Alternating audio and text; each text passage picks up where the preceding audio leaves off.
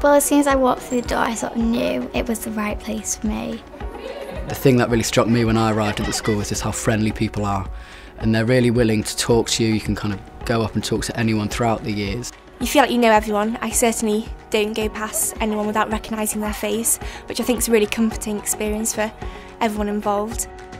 You feel like you're part of one big family community. Really happy, it's got a really nice, happy feeling to it. It's quite colourful. There are lots of different personalities, lots of different people. It's incredibly busy. I've never worked in a place that moves at such a pace. With that comes a great deal of stimulation, a great deal of variety. Every day you're faced with a different challenge, you're surrounded by enthusiastic children. The school's greatest strength is very much the relationship between the students and the members of staff, the whole staff, not just the teachers but the support staff too.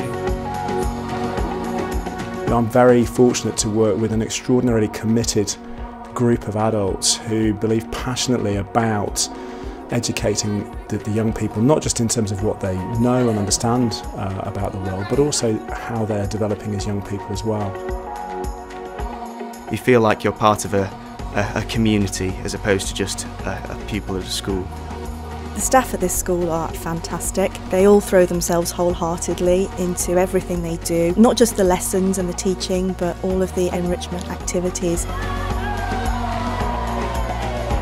There's lots of things to do, and you can make biscuits and you can decorate gingerbread mans. There seems to be a very good, friendly atmosphere, a togetherness, a spirit that's taken right from the head teacher down through the teaching staff into the pupils. I think as parents, one of our sort of opportunities is to give our kids the best education possible, and I think we're maximising that opportunity for them. Greatest strength, I think, of the Grange is that it brings out the best in each individual child. It doesn't look to turn them into a certain form, but it actually says, you know, how can we maximise this kid's potential?